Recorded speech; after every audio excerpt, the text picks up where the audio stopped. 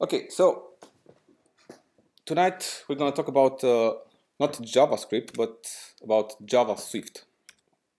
Now, JavaSwift is a made-up word. If you search Google, you wouldn't find anything about this. Actually, you'll find something, but regarding something totally different.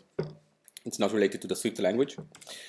So we're going to talk about how to bridge Swift classes and use them in React Native. We're going to talk about why you want to do that also, and hopefully it will give you a better insight of how React Native works inside. By the way, how many of you know what React Native is? And okay, so most of you. And how many of you know what Swift is? Okay, so gentle introduction. React Native is a framework from Facebook that allows you to build mobile applications, both for iOS and for Android, using the React technology and the same ecosystem that you use for building web applications, basically in a nutshell. Swift is the language one of the languages that you use for building iOS applications. It's a very new language. It was released in 2014. And yeah, nowadays, if you want to start building iOS applications, maybe you want to start with Swift. The other option is to use Objective-C, which is like a very old language from the 80s, I think. But we're going to talk about Swift today because that's like the brand new kid on the block. And because there isn't any much documentation on React Native's website about Swift. A few words about me. I am Andrei Pfeiffer. I work as a co-designer here at Espresso. I organize this meetup since 2013 with two of my colleagues, Cassie and Luci. Cassie is over there. And I also write technical articles on Medium from time to time. Now, when I started working with React Native about 2 years ago, I thought that there are only two ways or two approaches to building mobile applications. One was to use full native code for Android and for iOS. The other was to use a cross-platform framework like React Native or NativeScript or Flutter or whatever. But during this time, I found out that there are also some shades of gray between these two, black and white. One was to start from a native application and render only part of the views using React Native. This is the approach that Airbnb took, for instance, and also I know for a fact that we have another company here in Timișoara that also has this approach. And it's much easier to actually build views using React Native and to maintain them also than to build and maintain them in native code, Android and iOS or Objective-C. I'm not a mobile developer, so I couldn't take this approach. So I took another approach. I started from a React Native application and only built custom native modules where I needed them, where I couldn't find a proper built-in module already available in React Native or built by the community. So you might wonder, like, why would you want to do that? Because there are so many different libraries out there. Why would you build a native one, right? And the thing is that how many of you used jQuery or still use it? Okay, so most of you, I guess. It's the same thing with the jQuery. So at the beginning, you don't want to write DOM API manipulations, like low-level manipulations. Use a library like jQuery. And there are so many plugins, like you can build entire applications and websites using existing jQuery plugins. But you get to a point where existing plugins doesn't suit your needs, your personal, your use case. So what do you do then? You build a custom jQuery plugin, right? That's the way to go. So you have to learn the native DOM APIs in order to do that, right? You have to touch the native side. So this is basically the same what this presentation is about, touching on the native side in order to create some custom logic, custom modules, custom something. And this was very scary at the beginning for me. I mean, diving into iOS development or Android development for the first time, without knowing anything, was like really scary. And I totally understand when when somebody feels the same, or maybe it's just me. I don't know. So today we're gonna do the following. We're gonna, from a React application or a JavaScript code, we want to communicate with a Swift class. Now we cannot communicate directly because there is no way to do that. We have to cross multiple bridges in order to do that. So starting from the Swift class, first we have to export it, or to export it to Objective-C using some notation, OBJC something. We're gonna talk more about that. Now we need to do that because the entire React Native code base is written in Objective-C. As I said, Objective-C is an older language. Swift wasn't available at the time when React Native was built, so it was written in Objective-C. This thing is not needed by React Native itself. It's just something that is strictly related to iOS development. You have to do that because that's the way these two languages communicate.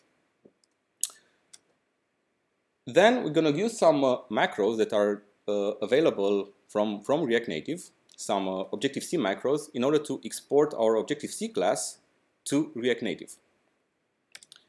And then we can import it, this exported class, the native class, we can use it and import it in our JavaScript code using this module called native modules.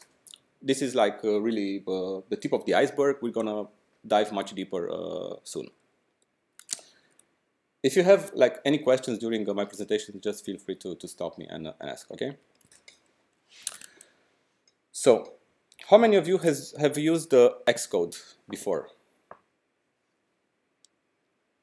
Very few. Okay, Xcode is I think the de facto standard of building iOS applications, and we're going to use it in this presentation in order to write the Swift code and the Objective-C code. So let me share my. So we're gonna build an application. We have a very simple React Native application here. It's by the way, do you see this code in the back? Yeah. Okay. Cool. So it's a very simple view. We have only two buttons, on and off. And what we're gonna do with these two buttons, we're gonna access the native API to turn the light on and off on the mobile phone. This API is not available by default in React Native. There are some third-party libraries that provide you with this feature, but we're gonna build it from scratch just to see how easy it is. Okay? Cool. So let's open our project in Xcode. The way you do that is let's go to open and go to your project. My project is called Torch app. Torch is the name of the API to use the thingy, the flashlight. And there is an iOS folder, and there is this something, your application name .xcode proj. So this is the project that you have to open in Xcode.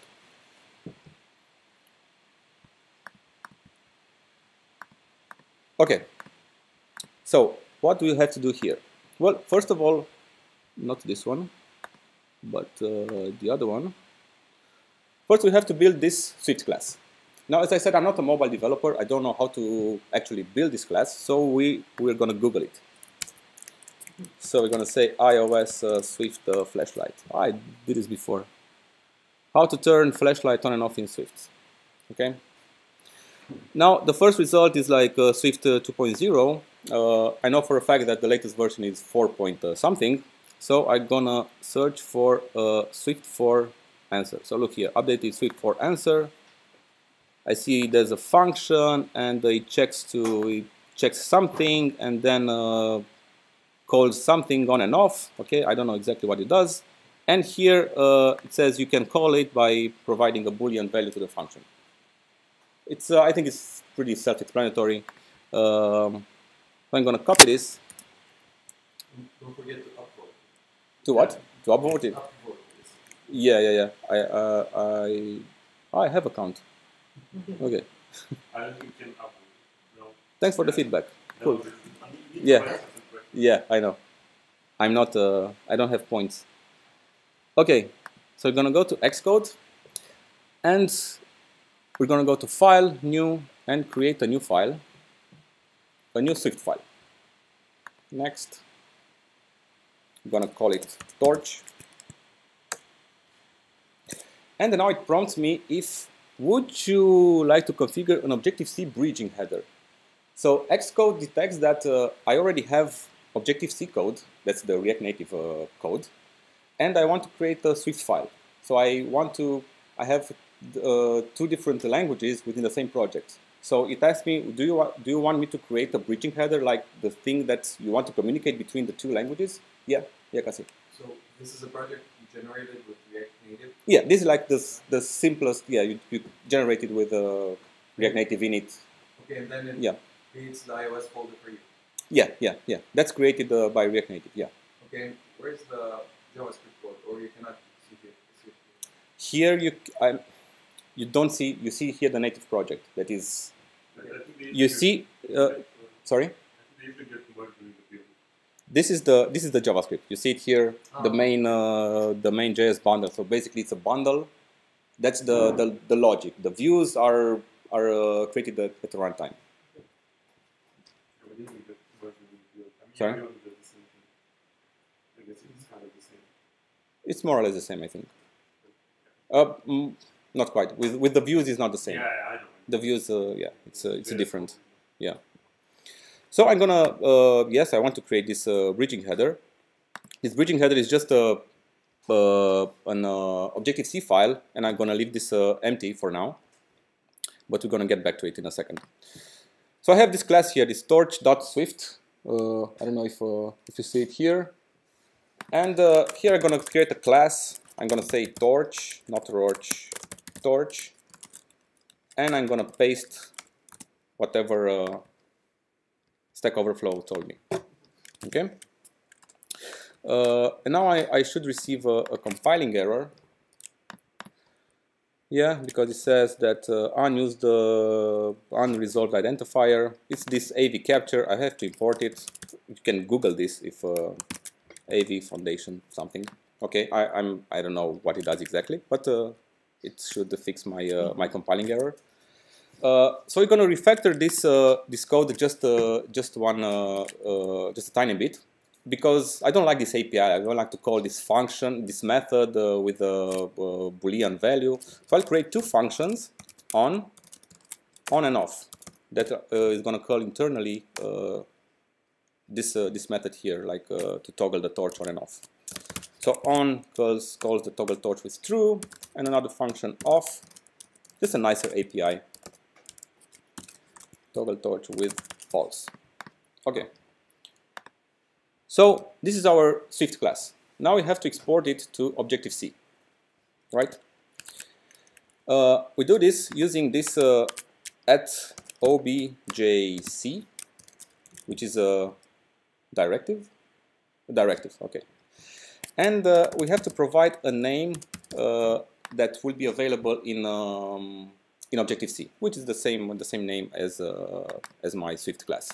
And right now it tells me only classes that inherit from NS object can be declared blah blah blah. Okay, so I'm gonna inherit from NS object. Can you make that private?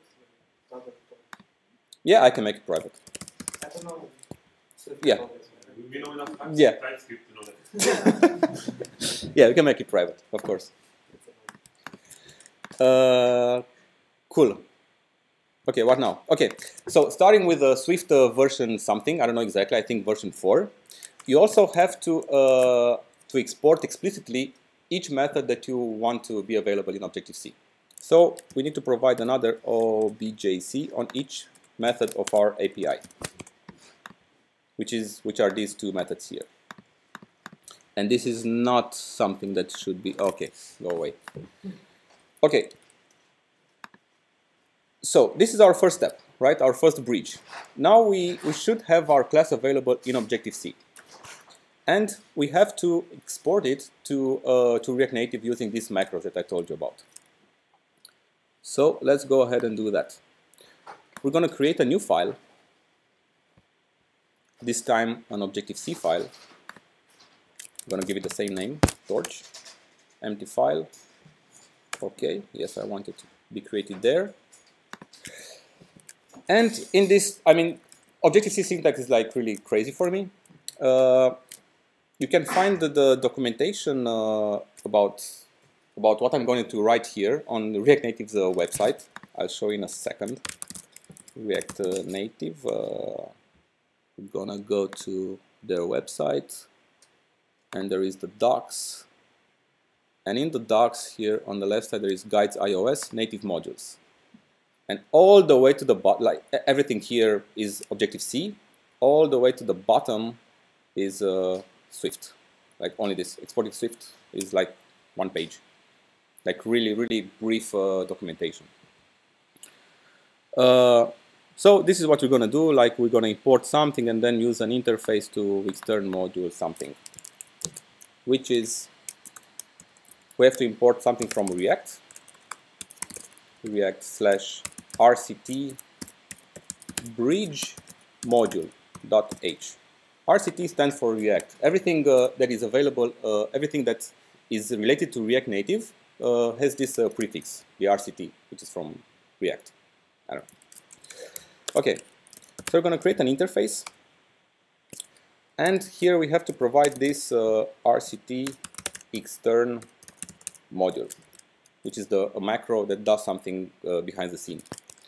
We don't care what it does exactly. It makes things happen, you know. And here we have to provide the name of our class from yes, Kasi? Import. So that React package you're importing from is already in the project because you've generated it with React Native, right? Yeah, exactly. So it's exactly. something that they give us. Yeah, exactly. Yeah. You have it there. And this is something from this header. This thing here, this macro. Exists. This macro. Yeah. That's why I need to import it, because otherwise we wouldn't be able to use it. Oh. Okay. Torch, and the second argument is the type that we defined here. Torch, the name that we gave when we exported our class, and this is the type. So I have to put the same thing here. Cannot infer that. So now we have exported our class, but our class is empty. Like we don't have any methods exported yet. So if our class is empty, we cannot use it in React Native. It wouldn't appear. It wouldn't be able to. We wouldn't be able to import it.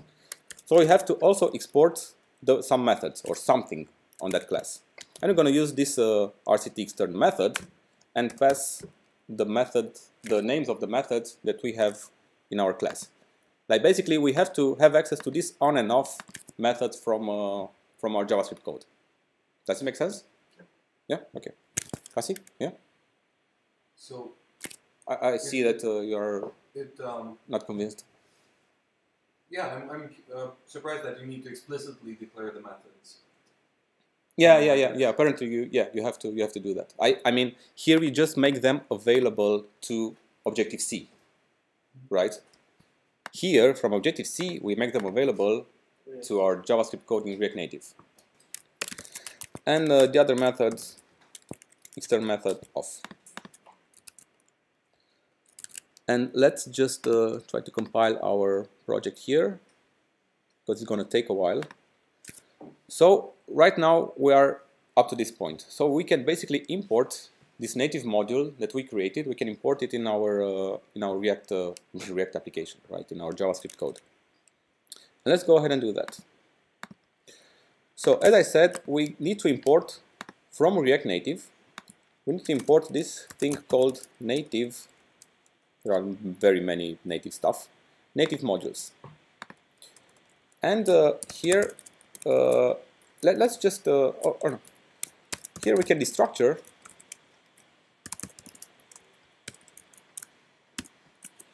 this module and use, this is the name that we provided,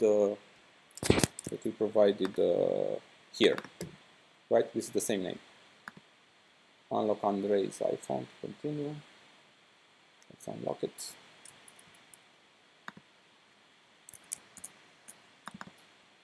So this class we can use in our JavaScript code, and we can call those two methods. Like let's call torch.on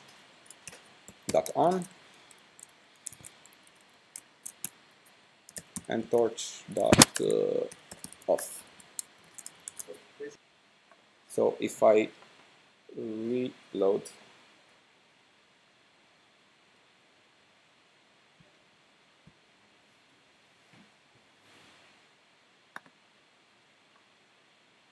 well, works. Yeah, so basically I'm calling this method from JavaScript, and yeah, it goes all the way back to the native side. 10-minute break, then we come back.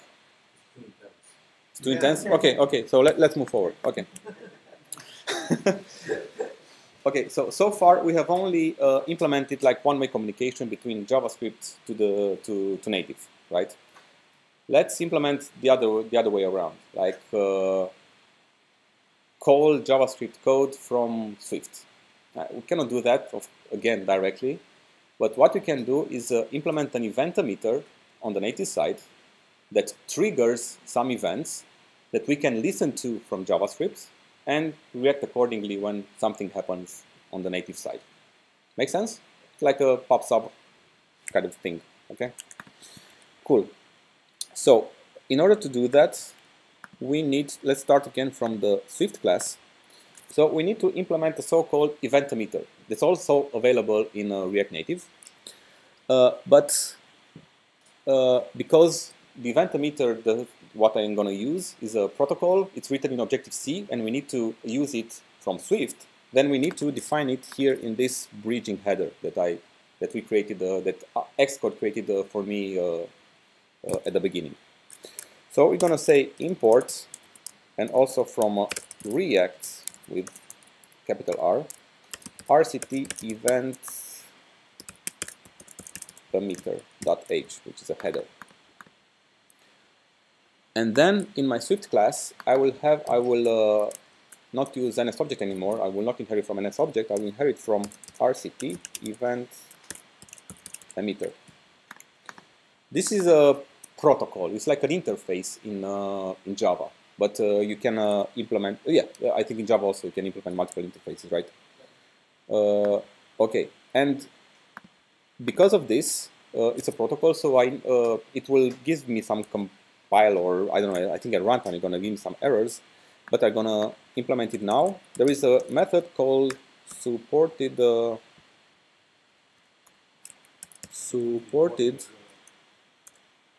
Why don't I have the what? No, I don't need it actually. Okay, let's try to compile it. The thing is that the compiler is like really slow because I have a lot of stuff going on here, and that's why. Okay, now I have it. Supported events. This first thing here. So I'm going to override this method, and I have to return an array of strings, like an array of strings, an array of the events that I can trigger from this class. So I was going to return an array of strings. Let's say the event is on change. Whenever somebody changes this torch, I'm going to also trigger an event that something changed. It's not like a real use case because I know what buttons I'm pushing. I just want to make a proof of concept just for demo purposes. So I'm going to trigger also an event when somebody clicks on that on and off. Make sense? You're going to see in a minute. Okay, so I defined here that this class or this event emitter can return this kind of events. And let's see here, after this, after the torch mode is turned on and off, I will use another method, send event. And this is what I like about Swift. It's like it reads like plain English. Like, okay, I got it. Yeah, it tells me the same thing because now it's compiled. You must override the supported events method of torch. Cool, thank you. Already did that. Okay, so as I said, Swift like reads. You can read like plain English, like send event with name. What name? Well, the name is on change, and the body is an optional any, so you can send anything or nothing if you want with the event, like a body, like a payload. And we're going to send this on parameter here that is a Boolean on and off, true or false, sorry. So this is the implementation of the event emitter for the Swift class. Now we have to do one small change in our Objective-C bridge. We have to import here also the event emitter. React RCT event emitter.h, and we have to change this this type here because we changed the type of our class. It's RCT event emitter, so we have to do that as well here in Objective-C. RCT event emitter. I'm going to tell it to compile, and until it compiles, because it's going to take a while, we have to get back here in our JavaScript code. So for listening to events, to native events, we have to import another module, module from React Native, which is, where is it? Native event emitter, this one here. And we have to create a new instance of it. Let's say torch event equals a new event emitter, native event emitter. And we have to pass it a class that implements the event emitter, which is our torch class, this one here. This module implements an event emitter, so we can create a new one from it. Cool. And now, what can we do with it? Well, let's say that's on our constructor. Let's not forget to call super before doing anything else. We can listen to events. So we have these torch events, and we have a method here, add listener, and we can listen to specific events, like the event that we are listening to is called onChange. And we're going to receive a result, like a result. And what we're going to do with that result? Well, we can say this dot set state. We're going to set an internal state on our component and do something with it. We're going to see in a minute. So let's say that we have, we'll create this torch state, and we're going to pass the results to it. And let's, let's also create this state here. State equals this parameter torch, and we're going to set it default to false. Make sense until now? And whenever this result changes, or this state changes, let's change the background of our component. So let's compute a new color of the background. And if this state, if the state of the torch property is true, the flashlight is on, then we're going to set a background of, let's say, yellow. Else, we're going to set it to black. Okay, this is just to React stuff. And let's set the background color on our component.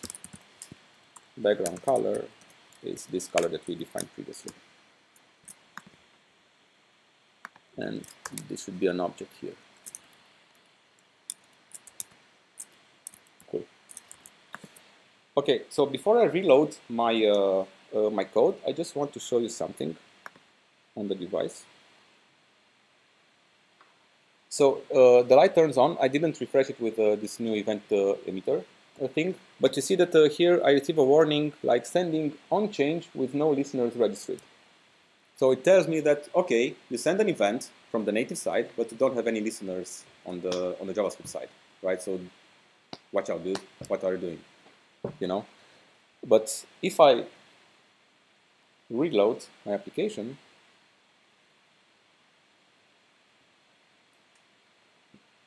and now the flashlight is on, I'm curious what's going to happen now. Oh, it works.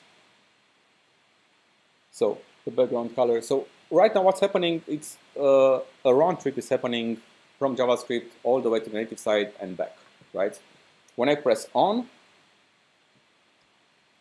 this here invokes the Swift method here, Okay, turn on. This we call toggle torch with on. It's going to turn it on, and then it's going to send an event that, okay, this changed with the on, with the true. I'm going to send true here on the body. And this basically will get captured here by this event listener. It will update the state of the component using setState. I'm going to change the state, and it's going to trigger a re-render of my component, and it's going to switch basically the background. Make sense? So this is how you basically communicate both ways between JavaScript and native code, being Objective-C or Swift. Doesn't matter. Yeah. Well, regarding Android, I can show you an example of Android and Kotlin, or Java and Kotlin also. It's the same. I didn't. I used the Swift example because Swift is, I think, the more difficult of all the mobile ones, to integrate it with the React Native. That's because, as I said, this is all the documentation. This is like this page here is all the documentation that you have regarding Swift. That's why I spend a lot of time, really a lot of time, to write.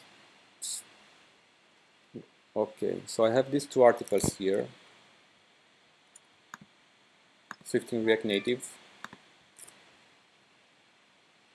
The first part is regarding modules, what I presented tonight, but I have other stuff here, like how to expose a method with a callback, with a promise, how to expose static Swift data. So it's much more comprehensive than what I presented tonight. And also the second part is about UI components. Now, UI components is a bit trickier. It's much trickier than just exporting modules or APIs. But I got this covered here as well. So yeah, that's why I chose Swift, because it's not covered by documentation. The Android documentation regarding Java is like really, yeah, it's available and it's pretty easy to pick up. But just for if you are curious, so there is a lot of stuff that you have to import, and it's like the constructor, and it looks for the camera. So basically, more or less the same logic as no, thank you, as for iOS. Here you override. This is required. This is required for React Native. So you have to provide a name for your class, and these are the two methods, right? This is how you this @React method is like the same thing as this thing here. Basically does the same thing. And I call it toggle torch. The implementation of toggle torch is pretty much the same. So yeah, it's more or less the same stuff that you have to do. And on the React side? It's the same. Yeah. Of course, you need to provide the same API basically. If you want to. Yeah, no, I was just wondering the native module part, the part that React gives you. Ah, that's the same. Yeah, definitely. Yeah, that's the same. Yeah. So it's. Yeah, and the interesting thing about Java and Kotlin is that the interoperability between them is like really flawless. Not. Yeah, like you can have a Kotlin class and can call it just out of the box from Java, and vice versa. So it's like really great. Actually, that's because of the GPU. Yeah, exactly. Yeah. It's nice. In Swift, you have to Swift and IO and Objective-C. You have to have these bridging headers and to export it like from one language to another. But yeah, with Java and Kotlin, it's like really flawless.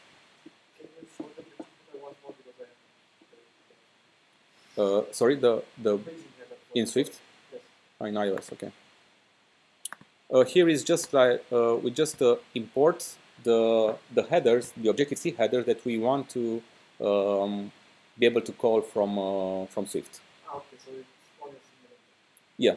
Also, and it's only so basically this is just one way. It's from Objective-C to Swift. It's not Right. So that's why you were able to use RCT event emitter in your Swift class.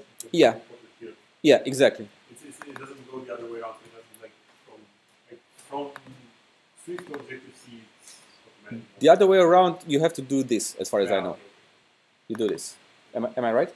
Yeah. Okay. Cool.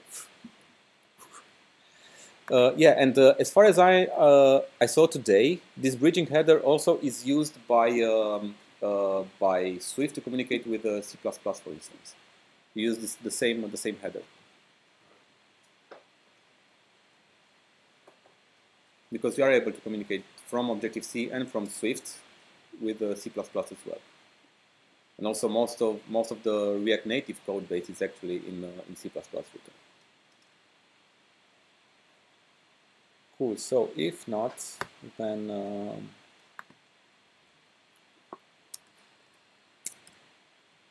my main takeaway is basically don't rely only on existing libraries. Like build your own when you have the chance, because you're also gonna learn a lot of stuff about what's happening with the existing libraries as well. So you can basically create your own, do it yourself.